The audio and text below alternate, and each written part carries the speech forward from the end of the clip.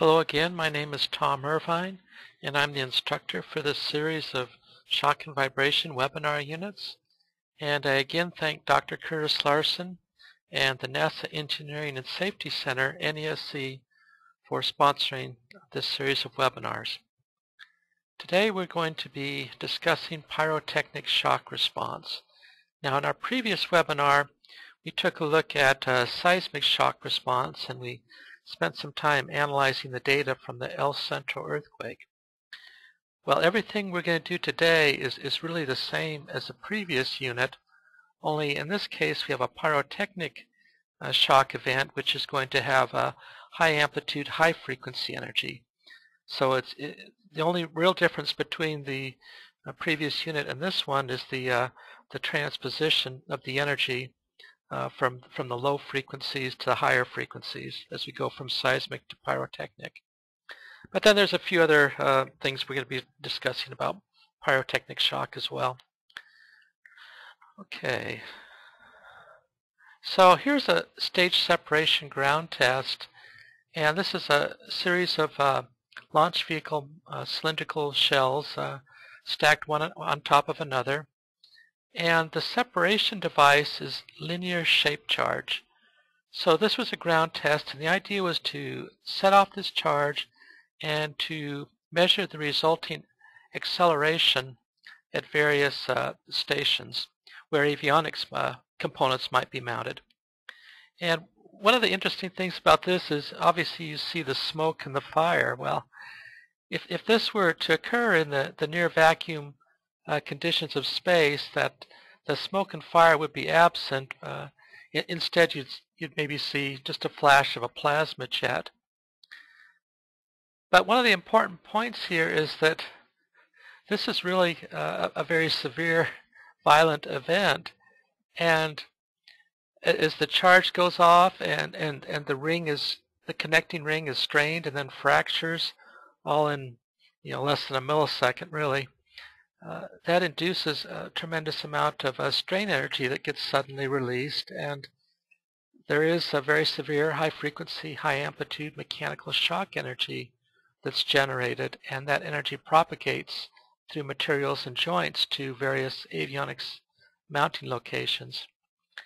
There's also some other effects. There's shrapnel, and most likely you've heard of electromagnetic interference. Well, this type of event produces an electromagnetic pulse, which is a transient version of EMI.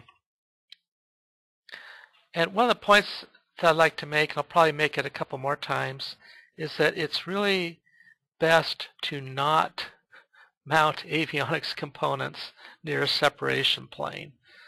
We want those components to be as far away as possible from that separation plane. Okay, so we've talked about linear shape charge. Here's another device. This was used on the Space Shuttle program for the solid rocket boosters, and these are called frangible nuts.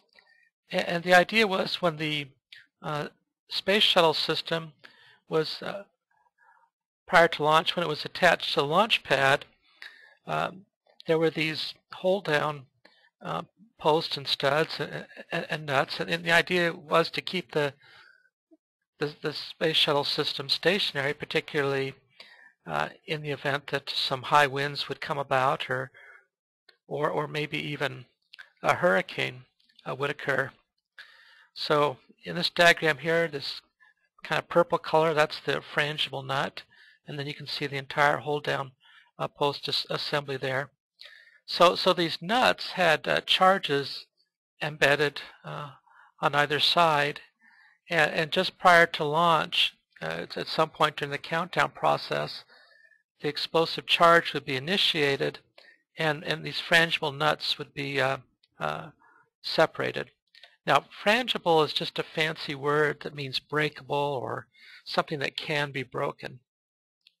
So that's another type of device. And actually there are, or I should say were, avionics components mounted in the aft skirt of these solid rocket boosters, as well as TVC components like thrust vector control components. And all of those components, those avionics and TVC components, had to withstand the shock event. Now here's a Delta IV heavy launch, and we have a video, and this video clip footage is really interesting because it focuses on the separation events. 10, 9, 8, 7, 6, 5, 4, 3, 2, 1, 0, plus 1. Liftoff. Of the first flight of the Delta IV Heavy rocket, 5, launching a near partnership with 7, Space Access, 8, between the United States Air Force and Boeing. 10, 11, 12, 13, 14, 15.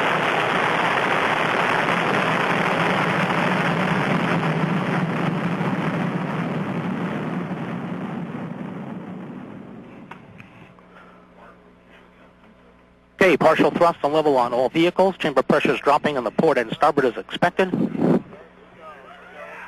And we can see a positive indication of a successful strap-on separation.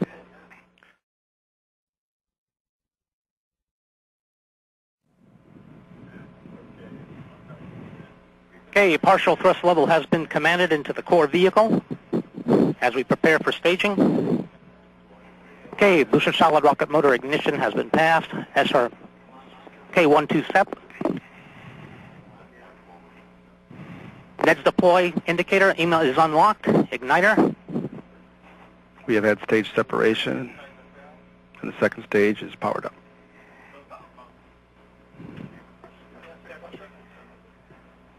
Okay, we have fairing. We have successful fairing separation. Running on the second stage.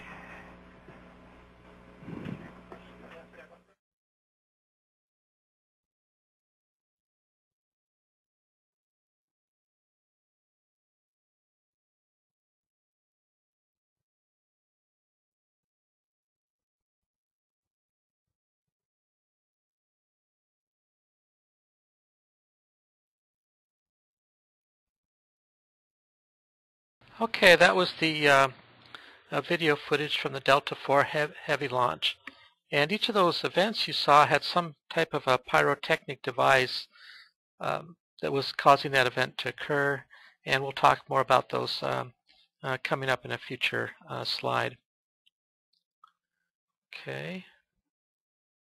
Now, when we talk about shock, especially in the case of launch vehicles, we tend to divide the shock up into fields or zones, and these are not exact definitions.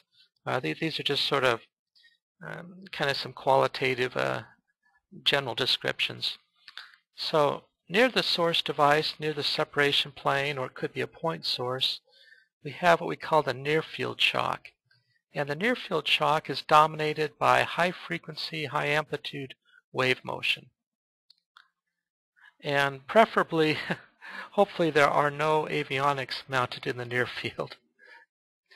Then the third bullet down, we have the far field. And as that shock energy propagates from the near field to the far field, the higher frequency energy tends to be somewhat attenuated so that only low frequency energy remains. And in the far field, the response tends to be dominated by the structural modes. Now there's also a midfield region which is composed of both wave motion and structural modes. And of course, the way these fields are set up, it depends on the type of separation device, whether it's a point source or whether it's like the separation of two connected cylindrical modules. So there's a separation plane. And there's also all sorts of structural details that are going to determine how these fields set up. But I'm just going to throw out some rough numbers here. The near field is probably from the source maybe to a couple of feet, maybe I'll just say 5 feet, and then the midfield might be the region 5 to 10 feet, and then the far field would be 10 feet and further. Now, like the saying goes, your mileage may vary depending on a whole plethora of factors. One of the things also that's kind of interesting about this is that in many cases we do have avionics mounted in the far field. And as we measure the data for the separation test or the flight accelerometer data, we get the SRS data, and we tend to draw a conservative envelope around that. And then we say, well, we only have one piece of data, so there's statistical uncertainty, so then we might add 3 dB or 4.5 dB or 6 dB to account for flight-to-flight variation or spatial variation or whatever. And then we might add another 6 dB on top of that to get a full qualification level. Then if it's a flight termination component or range safety component, might have to add a couple extra dB on.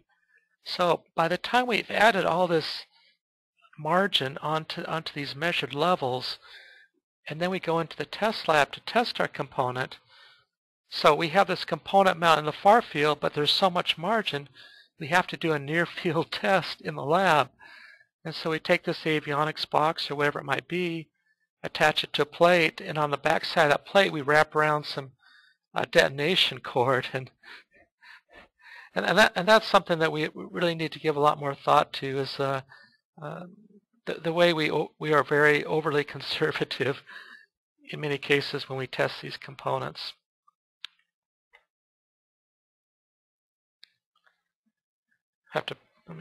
Should have had that on full screen.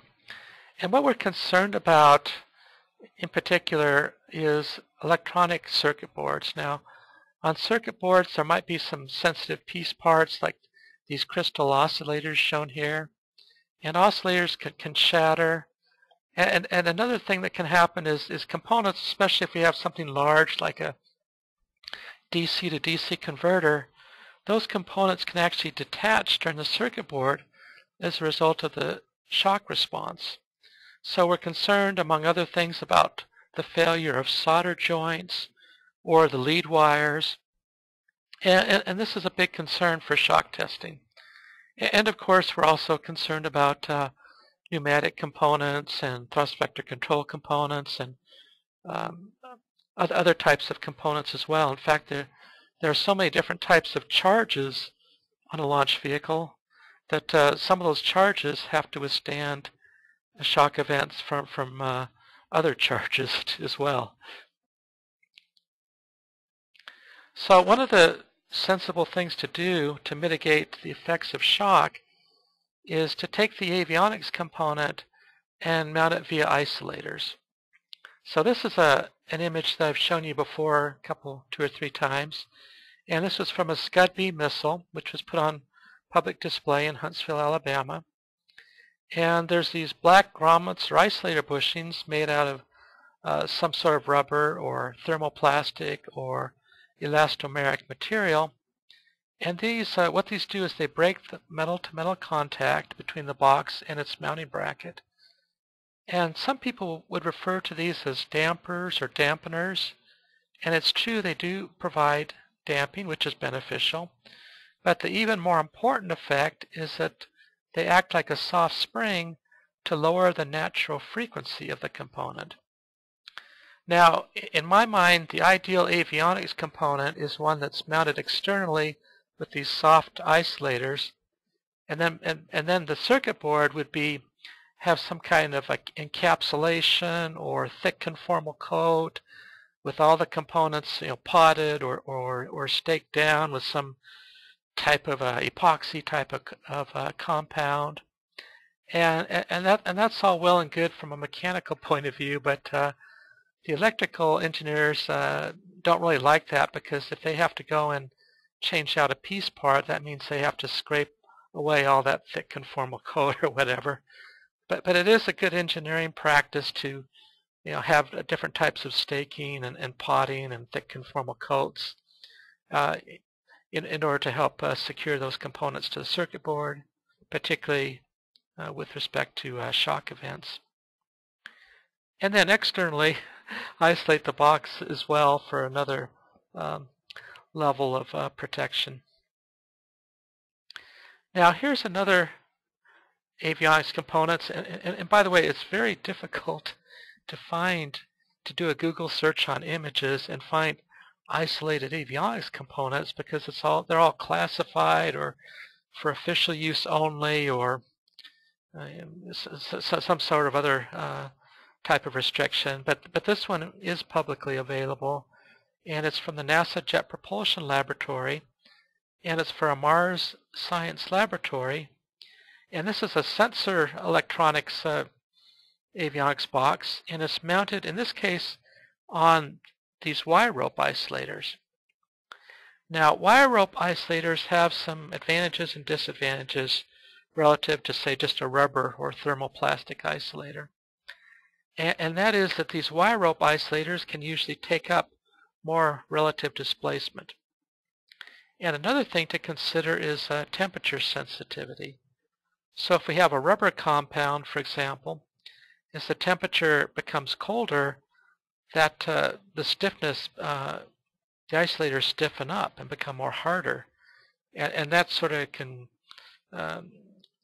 diminish their ability to provide isolation. Well, wire rope isolators are much more stable with temperature. So that's another reason for using them.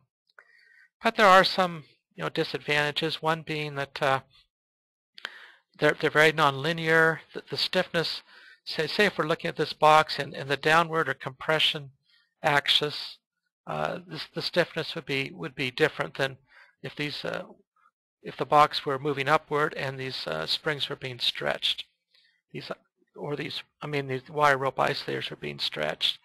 So there's some concerns with non-linearity, and it takes more volume to incorporate the wire rope isolators as well. And one of the points I'd like to make is whether you're going to use wire rope isolators or some elastomeric grommets or bushings, is do not take the vendor catalog data at face value. You really need to go and do your own test on your own component. You can use a mass simulator, and you need to do that to check the stiffness, to check the linearity, to check the damping.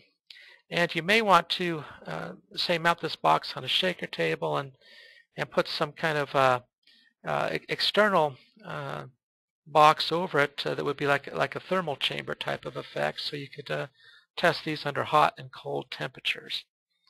And that's something to do if your isolators are going to have to withstand those extremes. That's a good engineering practice. So, in other words, do your own due diligence. And there's a saying, I guess, attributed to President Ronald Reagan, is trust but verify. And when it comes to isolators, the emphasis is on verification rather than just trusting the vendor literature. Okay, we saw the video footage earlier from the Delta IV Heavy, and this slide, I guess, is a bit out of order, but let's go ahead and talk about it anyways. So with launch vehicles, we can have separation events. These can be the separation and jettison of the strap-on boosters, stage separation events, fairing separation events. The fairing is a clamshell type structure that in which the payload is enclosed. There's also the payload has its own separation event. Typically that would be a clamp band or a V-band with some bolt cutters, and there's some other types as well. Ignition events, particularly for a solid rocket motor, it can have a fairly severe ignition event. So these are some of the type of events we have to concern ourselves with. There's some other type of devices as well. There would be like point source devices. Pyro valve or pyrotechnic valve would be one example. And there's little bolt cutters and miscellaneous type of parts that are pyrotechnic as well. And here's another type of a separation device that's fairly common. In fact, I think this was used for the payload fairing separation device in that Delta IV footage that we looked at earlier. And it's called a frangible joint, and what it is there's a mild detonating fuse, and it is mounted inside an explosive confinement tube. So, and then there's some miscellaneous things like initiation manifolds and attachment hardware. Well, this tube, the charge inside the tube is initiator set off. Then the pressure from that detonating fuse causes the tube to expand radially outward. And along this ring, there's two notches on either side. And the notches, well, let me back up. That tube is contained in a hollow space inside this ring. And then when the tube expands radially outward, then the ring fails at there's a fracture at the notch, both the inside notch and then the outer circumference notch as well.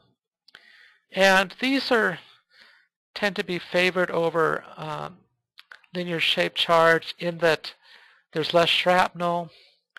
The shock event, the mechanical shock, is somewhat lower than linear shaped charge. But when we start looking at things like body bending loads and bending at these joints and stresses, I believe that the linear shaped charge type joint can withstand more stress than can a frangible joint. So there are some limitations to how frangible joints can be used, but they're very typically used for, say, a payload fairing separation event. And again, one of several reasons for that is that there is much less shrapnel than a linear shaped charge. Okay, now when we get these devices, we like to make reference tables. And this reference table here it is for reference only. And this is a frangible joint, 26.25 grain per foot. It's the source shock. So you can see SRS, Q is equal to 10. We have the natural frequency in hertz and the peak acceleration in g. And we've got these three breakpoints or coordinate points. And these source shocks are useful for design and test purposes. Well, hopefully we do not have any avionics mounted anywhere close to this source plane. But what happens is, let's say there's an avionics component mounted so many inches away from this source, and so the shock energy has to propagate through joints and material to get to the actual component mounting location. So we have some empirical relationships for doing that propagation analysis to determine the maximum predicted environment shock at the actual component mounting location. And hopefully in a future webinar, we'll go ahead and do some propagation analysis to teach you how to do that. But anyways, as we're starting off, it's good to have these source shock devices as a reference. And again, this is very much a situation where your mileage may vary. So as useful as these levels might be, you really need to go and perform your own ground separation test because the source shock as well as the propagation is highly dependent on structural details. Okay, one of the things we excuse me, need to do sometimes is interpolate. Now we've already done some interpolation, I think, in a previous webinar. So let's say, even though it would be a really bad idea, there is an avionics component mounted near the source, and it has a 600 hertz natural frequency with a Q value of 10, and that's equivalent to 5% damping. What would its shock response be? Of course, we're assuming it's a single degree of freedom system. So let's see what vibration data is up to this week. Okay, Matlab's a little bit slow, but finally came up. The GUI package is 5.9 this week and rising. So if we go dB calculations for log-log plots, let me kind of park this off to the side so I can. So this is a miscellaneous analysis.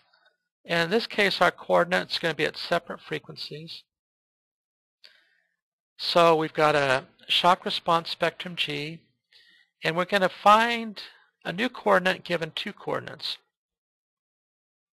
So I'm going to type in these coordinate points or you can call them breakpoints if you like.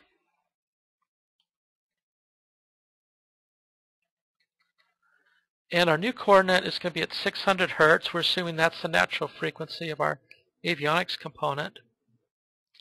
So as we calculate, we find that at 600 Hertz, we have 1139 G. So that's that intermediate point between the first pair of coordinates there. And that can be useful for design purposes. Of course, if this component is to be mounted near the separation plane, it would be much better to isolate it so it had a lower natural frequency, so it would have a lower peak acceleration response level. We'll talk more about that in upcoming slides. Okay, a few other things here. So we just ran the dB octave utility there, and we did our interpolation at 600 Hertz. Now note that the slope here for this source shock, the ramp is 8.18 dB per octave. So keep that number in the back of your mind.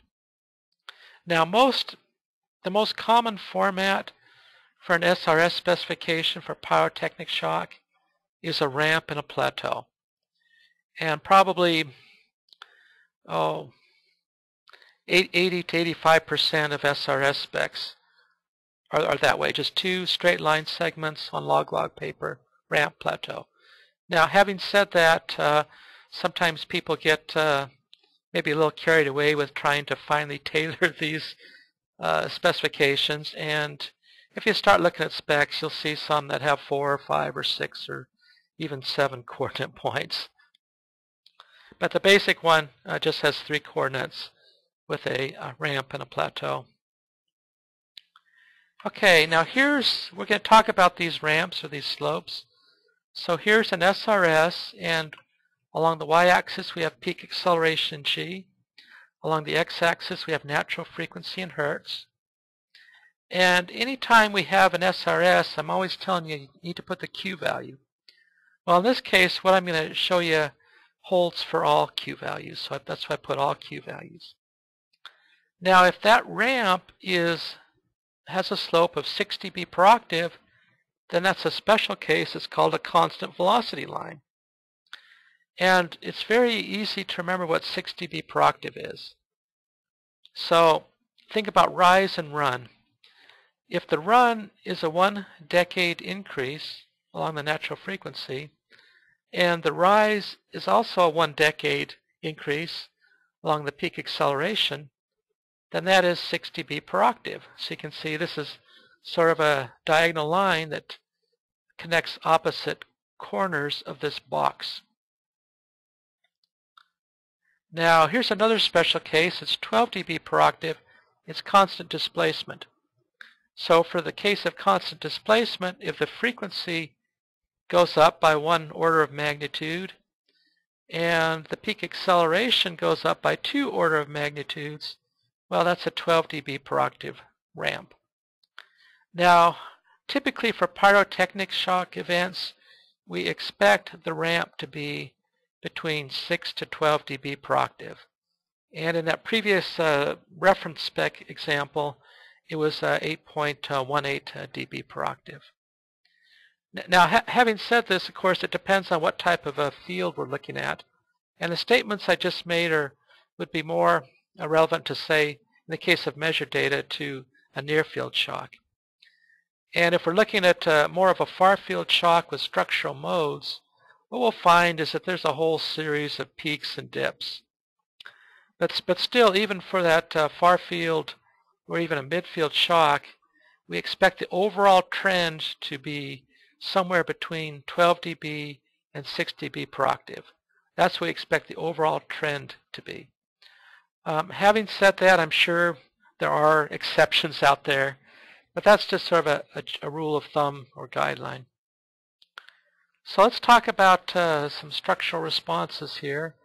So we have our single degree of freedom system that we've looked at so many times before.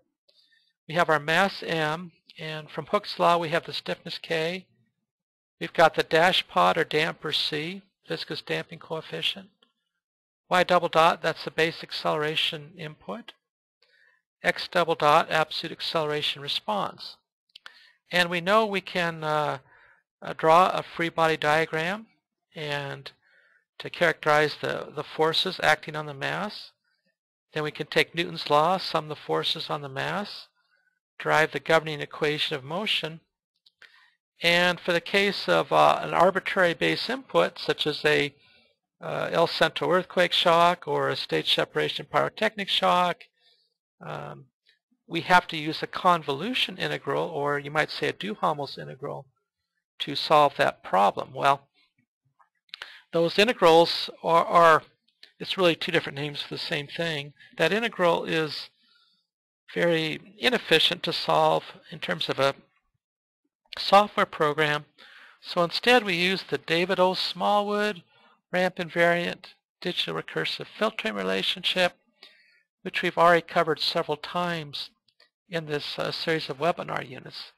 I think maybe the first time we started using it, or one of the first times, was when we synthesized some white noise, and we said, well, how would this white noise, if it were applied as a base input, what would the response of a mass be? So once again, here we have x double dot sub I, that's the absolute acceleration of the mass at time step I, and it's equal to this coefficient times the response acceleration 1 time step ago, minus this coefficient times the acceleration 2 time steps ago. And these first two terms here are the recursive terms. So you could think about this as being a filter, because after all this is a filtering relationship. And these first two terms on the right hand side of the equal sign are the feedback loop. Then we have each of three coefficients here times the base acceleration 1 time step ago, plus the base acceleration, this is the base acceleration at the current time step I. Then this is the base acceleration 1 time step ago, and then this is the base acceleration 2 time steps ago. And this is the again the David O. Smallwood ramp invariant digital recursive filtering relationship, and it's reasonably easy to write a computer program or Matlab script to implement this, and it is fast and it is accurate. So we make good use of this. Just a couple of notes. Now these several bullets here are really kind of a review from things we already covered in our webinar 10. We've talked about aliasing and sample rates and Nyquist frequencies, and we did that in Unit 10. And we're actually going to talk about them more again in an upcoming webinar. But just for today, we have this slide here. And as we measure pyrotechnic shock energy, the sample rate should be at least 10 times greater than the maximum SRS frequency. So typically for an SRS, we'd go up to 10 kilohertz, so our sample rate should be at least 100 kilohertz. And that's based on rule of thumb that at least 10 points are needed to represent one period of a sine function in the time domain. So think of the highest frequency component and think about one cycle or one period of that component. We need at least 10 points to reasonably accurately characterize that. And that's how come we have this 10 times rule here. And it's also important, and I'll say vital, that we have an analog anti-aliasing filter because we don't know what the highest energy component will be. Maybe we're only interested up to 10 kilohertz, but particularly if this is a near-field shock, there could be shock energy up to 100 kilohertz or even higher. So we need an analog anti-aliasing filter, and its cutoff frequency should be below the Nyquist frequency. And if you go back to webinar 10, you can review some guidelines for further details and guidelines as to what type of characteristics that low-pass filter should have.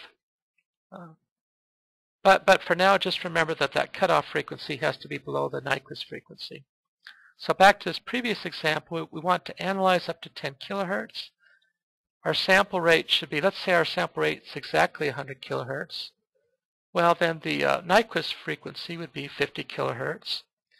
So the anti-aliasing cutoff frequency should be somewhere between 10 kilohertz and 50 kilohertz, which again, 50 kilohertz is the Nyquist frequency.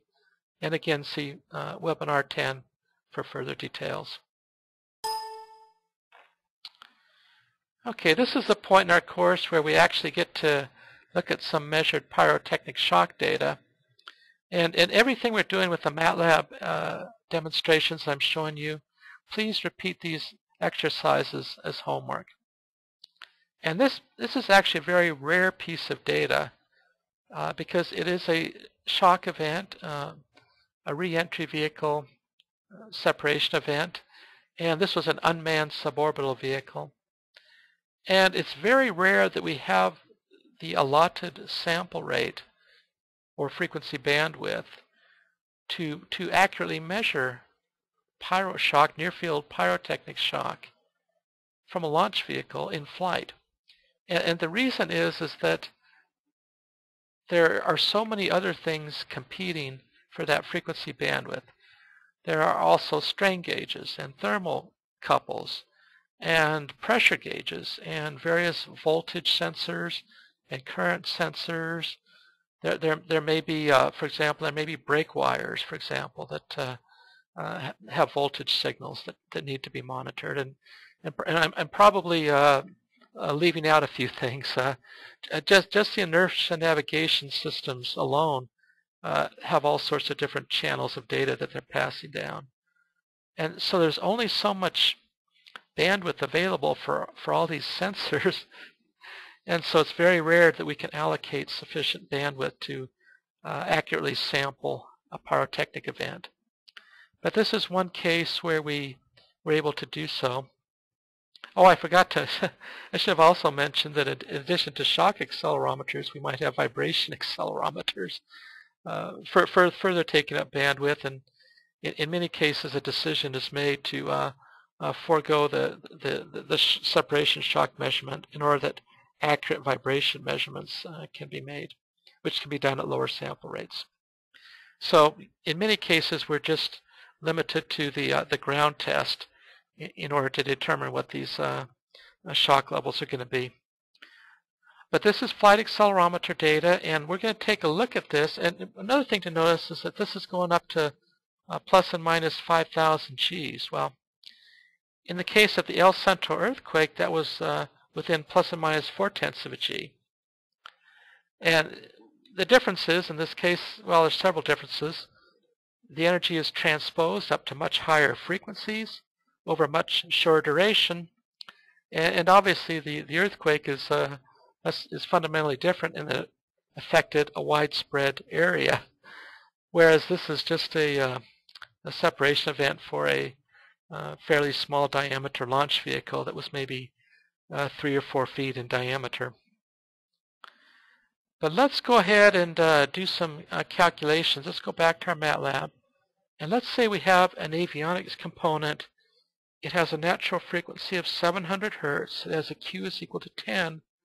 And how is it going to respond to this shock event? Now, hopefully, there is no avionics component mounted near this separation event. But in many cases, despite that warning, there are other factors that indeed lead to avionics being mounted in near field adjacent to a separation device. So let's go to vibration data. We're going to run a script. We've run it before. So we have a time history input, and we have single degree of freedom response to base input. And we're going to call up an external ASCII file. It's going to have 2 columns, time in seconds and acceleration in G. Let's call that up.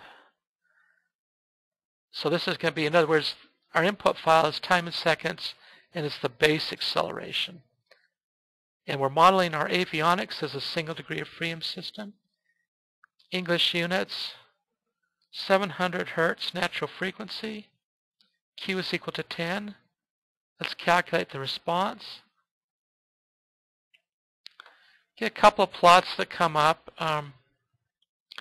we have some descriptive statistics in the results box, and we can see that if we take the absolute value, we've got, for the response, we have about 661 Gs. And for the relative displacement, we have about 13 thousandths of an inch. So let's look at some plots here. On the left side, we have the base input acceleration in G versus time in seconds. This is the measured flight accelerometer data. And on the right side, we have the response at 700 Hertz.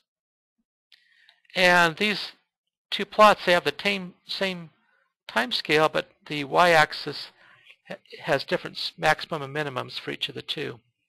So with our base input, we have about plus or minus 5,000 G. And for this response, this point here is about minus 661 Gs.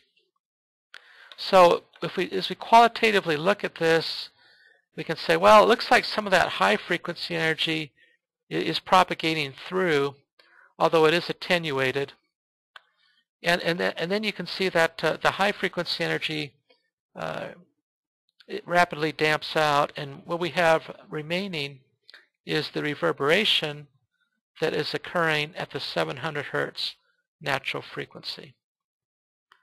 So that's the characteristic of the response. Maybe I'll zoom in on it and you can see, yeah, we get a whole series of high frequency peaks, then those dissipate or damp out, and then we're left with the 700 Hertz. I call it reverberation. That's kind of borrowing a term from the acoustics world. Then here is the corresponding relative displacement in inches versus time in seconds. And we get about 13 thousandths of an inch peak relative displacement. So as far as the circuit board, let's say this component has a circuit board. These are the types of numbers we'd be concerned with for our circuit board. Is the acceleration response and the relative displacement response. Later on, we're going to be taking a look at more detail in terms of circuit board response and some of the things that Professor Steinberg came up with in terms of empirical relationships. And we'll take a look at that, and we'll be focusing more on the relative displacement when we get to that point. See, so I think that covers us for the single degree of freedom response there. Now, sometimes we know what the natural frequency of our component is. In that case, then we can go ahead and run this function, the single degree of freedom response to the base input. This is for a known natural frequency and a known Q value. Well, sometimes we do not know what our natural frequency is, or we have upper and lower estimates what the bounds of that natural frequency will be.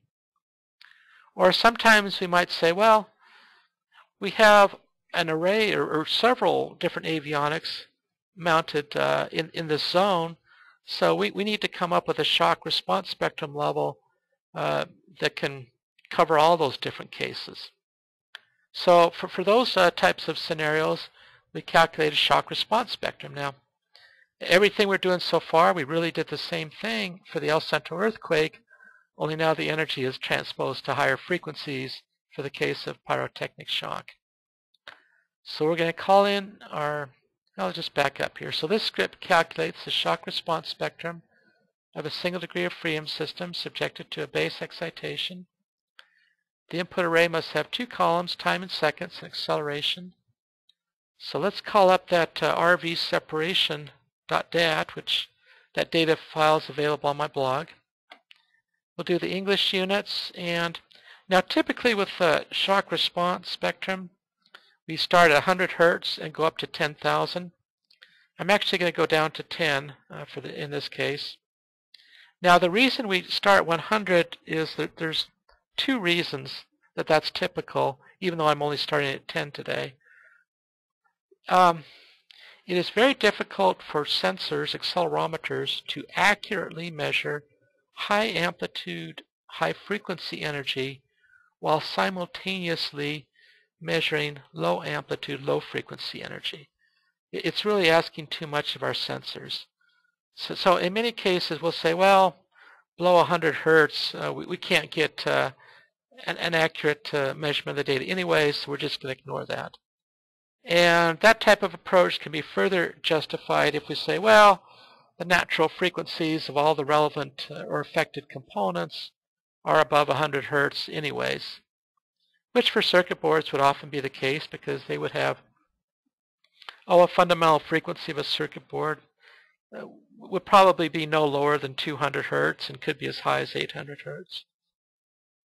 Well, another challenge we run up against is that in terms of pyrotechnic shock, the acceleration time history can have a spurious baseline shift or some spurious low frequency trend, or there's something else called saturation. Now, we're going to be talking more about saturation and these sorts of spurious trends in an upcoming webinar unit, probably the next one.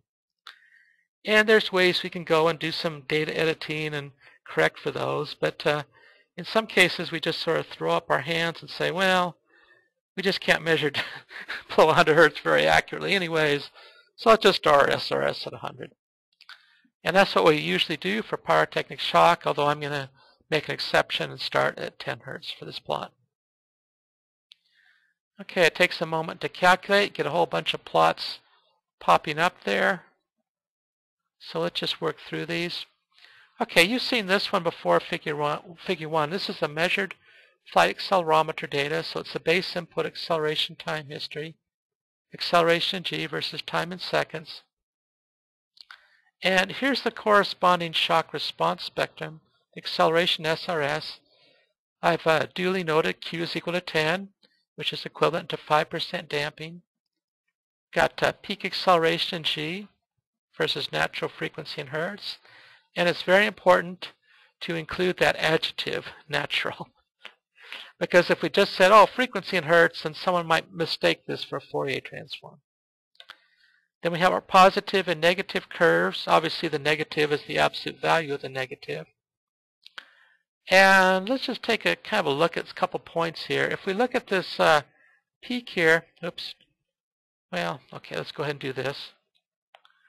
Okay, at about 2400 hertz, we have over 20,000 Gs. That's the absolute acceleration response Gs, assuming that we have a natural frequency of 2000 hertz. And I want to see if I can do a reset view here. Okay. So if you were measuring this data, either for, maybe it was a ground test, although in this case it was flight data, or whatever, whichever, and you go to the electrical engineers or the program managers and you say, oh, the component has to withstand 20,000 Gs. Well, that other person you're talking to might just freak out and be very upset over that, and rightfully so. Because in terms of electronic components and many other avionics, there's no way they could withstand 20,000 G. But what this pair of curves are really telling us is that we need to pick off the peak G's from our natural frequency. So if we set our natural frequency down, okay, well, let's go back to the point we did for our hypothetical case. Let's see, for our hypothetical case, we set, okay, we had a 700 hertz component. Now, I don't have an exact 700 points along these two curves here, so I'm just going to get as close as I can. So that's about 700 hertz. And remember we said, oh, 700 hertz, 661 Gs. Well, that's roughly corresponding to this point. So again, just sort of as a review, what the SRS calculation does is it goes for a full family of natural frequencies, in each case calculating the time domain response, and that's only retaining the peak positive and peak negative for each response of each oscillator, hypothetical oscillator, and those get plotted up as the SRS curves. So in other words, the SRS calculation is doing a lot of bookkeeping for us. Okay, so if our natural frequency is 700 hertz, no, we're not going to have a 20,000 G response. Rather, we're going to have, if I round up, a 700 G response. Well, the idea of shock isolation, though, is to come down further, so we just want to slide down this ramp. And if we're mounting our avionics box via shock isolators, we might want to have, for example, a 35 Hertz natural frequency. And if we do that, we only have a 6G response. And it's much more likely, obviously, that a circuit board could withstand 6Gs than it could 20,000 Gs. So this is why we like to mount our components via isolator bushings or wire rope isolators.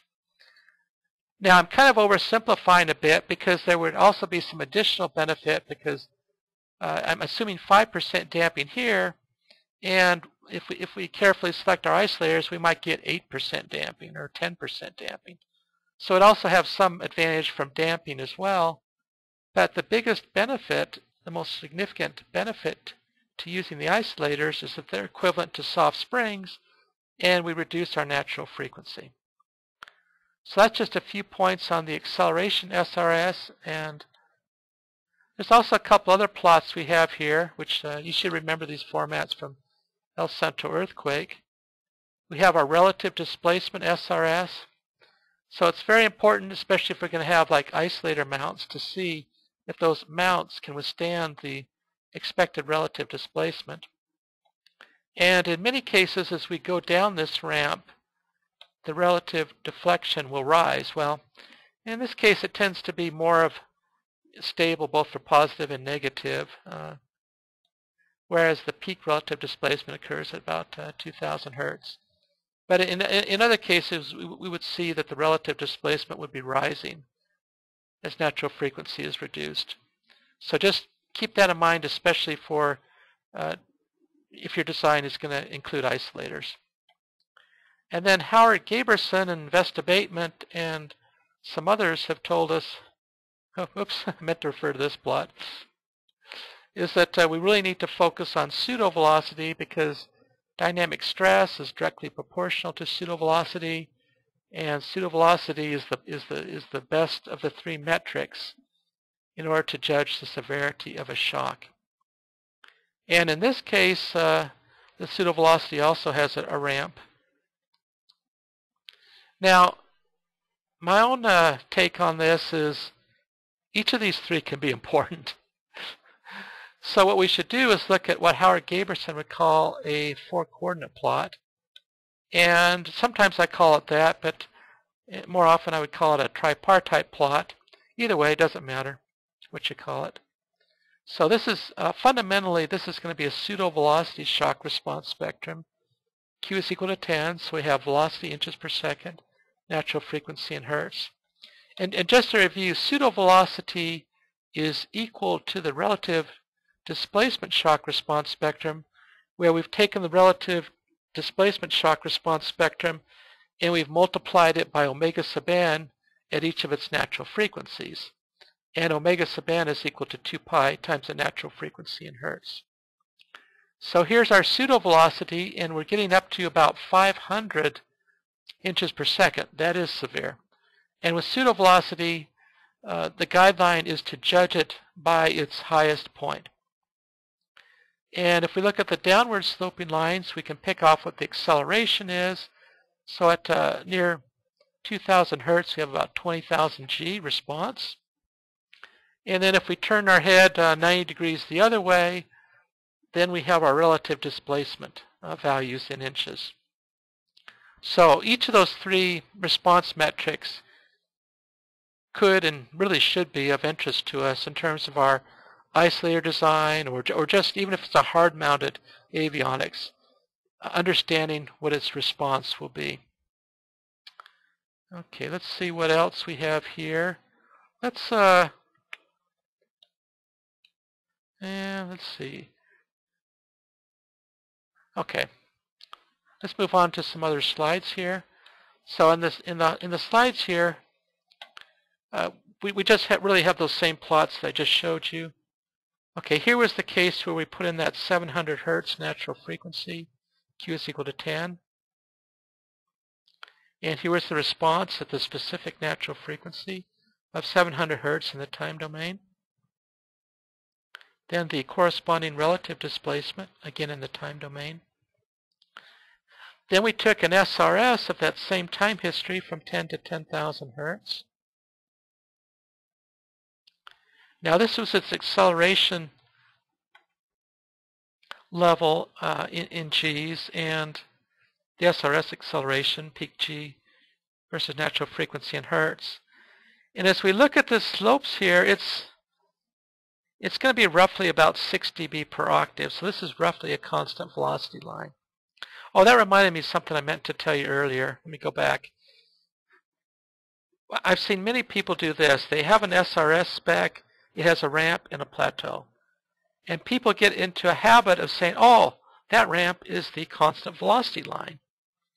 Well, that's true, only true if it's a 6 dB per octave slope.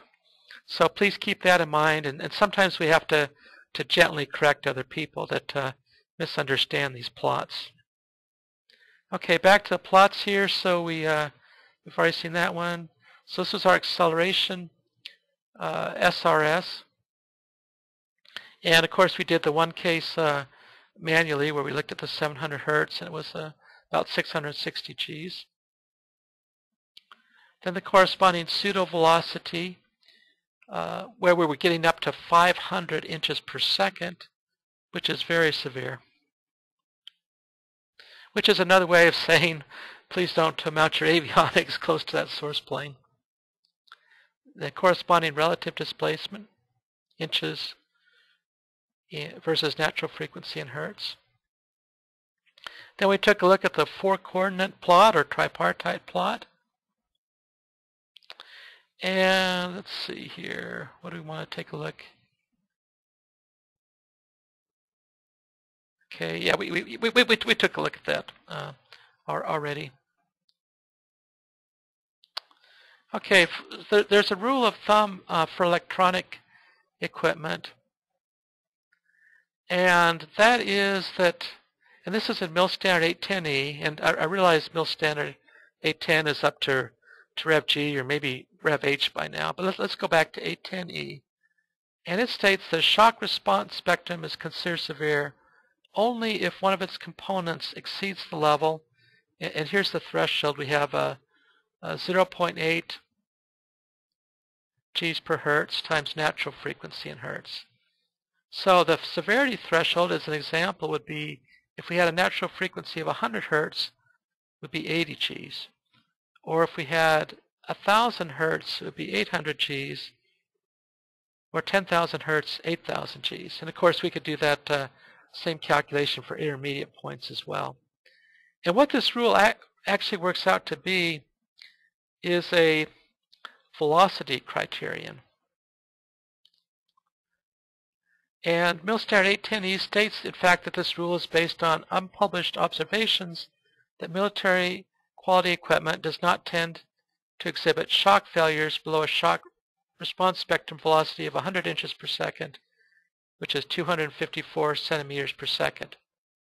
Well, actually, there's a 6 dB safety margin involved because this rule up here actually corresponds to 50 inches per second. And in some cases, let's say there's an avionics component and the qualification shock level is less than 50 inches per second. In some cases, a decision will be made to forego or skip the shock test because we'd say it's a benign shock. Well, you kind of got to be careful with that. It takes some engineering judgment, and there are exceptions, obviously. For example, spacecraft components need to be shock tested regardless what that peak velocity from that SRS would actually be. So kind of be careful with that, but also be aware that that rule is out there. And that includes the presentation today. We're going to be talking more about shock response spectrum in upcoming units, and among other things, we're going to revisit the concern about aliasing with shock data. We also need to learn how to edit shock data. For example, if we need to remove some saturation effects, we're going to be taking shock response spectra and synthesizing time histories to satisfy those, and then using those time histories as base input into analytical models, analytical models, and maybe a few other things as well. So I hope you've enjoyed this webinar, and please email me if you have questions, and we'll talk to you later. So thank you and goodbye.